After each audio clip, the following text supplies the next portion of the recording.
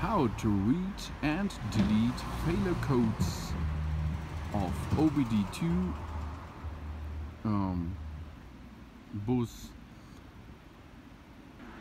of a Vauxhall Corsa MK4. The OBD2 bus is detected over there, left of your pedals, over there, there it is. Here we have to connect our plug of the OBD2 device.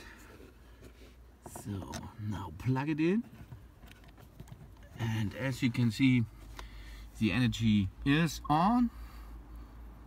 Next step is turn the ignition on and press a button on top of the device. Now we are waiting for vehicle to respond. Yeah, okay.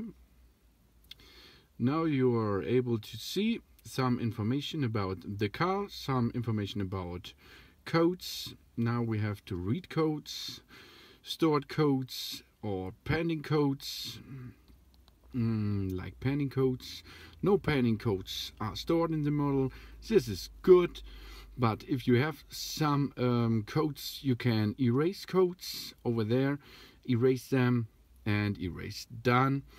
Now your codes are deleted, and here are some more informations: live datas, freestyle vehicle informations, all of them. So easy it is to use the OBD2 device on your Vauxhall Corsa.